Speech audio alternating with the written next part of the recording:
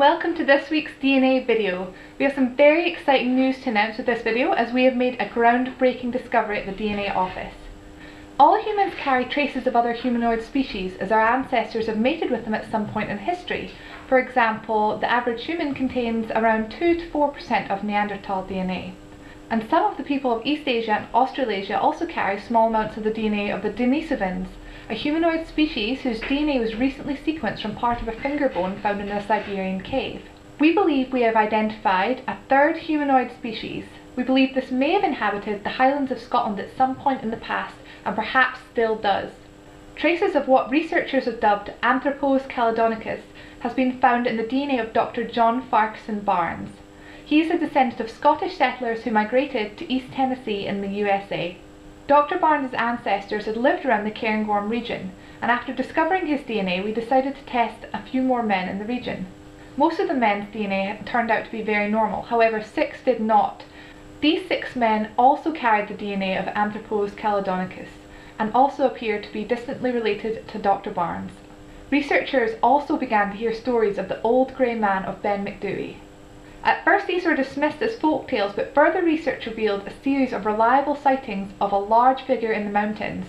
In 1925, Professor Norman Colley revealed that he had been followed by a giant humanoid figure. The grey man was seen by other mountaineers, and in 1943 Alexander Tunian was so frightened that he took his revolver and shot at the big figure. We had Dr. Barnes in the studio earlier today and asked him to comment on the story.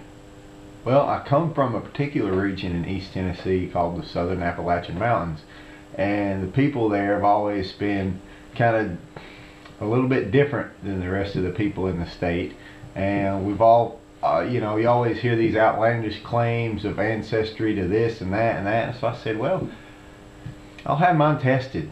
So that's when I got a hold of Scotland's DNA to see if they could test my ancestry.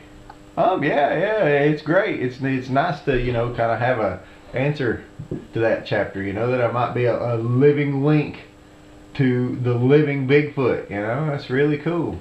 Personally, being from East Tennessee, it's not too surprising, but it was really, really neat to know that I might have some cousins and other cousin brothers roaming around the highlands and stuff like that. Nice to be different, I've often thought that the people of East Tennessee were unique.